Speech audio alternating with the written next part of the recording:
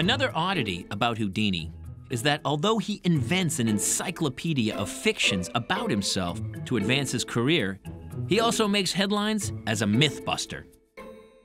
He was very invested in dispelling myths. He spent a lot of his career trying to set the facts straight.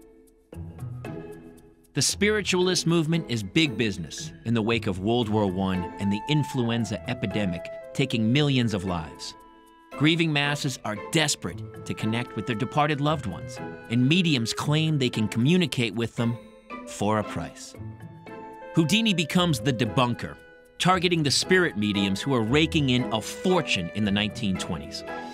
I think Houdini thought of most mediums as being small. That's because Harry doesn't believe in an afterlife, right?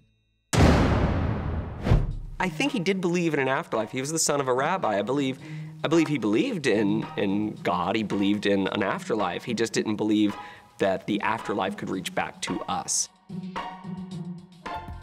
Houdini often attends seances to expose the medium's trickery. At one seance, he witnesses one of the strangest fictions that mediums parade as fact, the so-called spirit trumpet, in which the instrument seems to levitate in a darkened room and amplify the voices of the dead. Houdini sees right through the trick, and if he can slip briefly from his chair, he has an ingenious way of exposing it. A little bit later, the lights came on, and what had happened is Houdini had taken a handful of soot and put it in the spirit trumpet in the dark. And so after the seance, when the lights came on, the medium had it all over his face and hands and so forth.